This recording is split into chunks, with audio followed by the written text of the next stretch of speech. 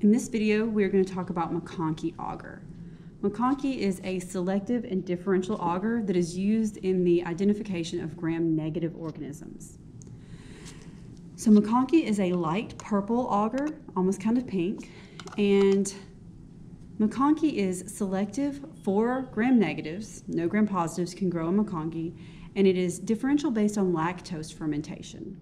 Lactose fermentation is a really important differentiator for a lot of gram-negative bacteria, and this is one of several plates that we use that has lactose in it. So for the selective qualities of Macconkey, this plate contains bile salts, and the bile salts, along with crystal violet, are what select out our gram-positive organisms, and the crystal violet gives the plates their distinctive color.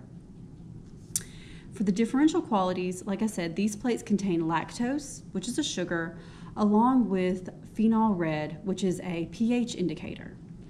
Bacteria produce acid as a byproduct of fermentation.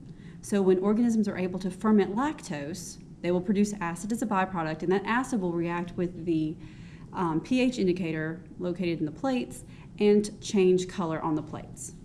So for organisms that are able to ferment lactose, they will change to a pink color on a Macconkey plate. Here you can see a plate containing a lactose fermenter, and you can see that the growth itself and even the plate around it are very pink. Organisms that are not able to ferment lactose can still grow on Macconkey, gram-negative organisms, but they will grow without that distinctive pink color. And instead, they will be a light tan, kind of almost like the color of the plate.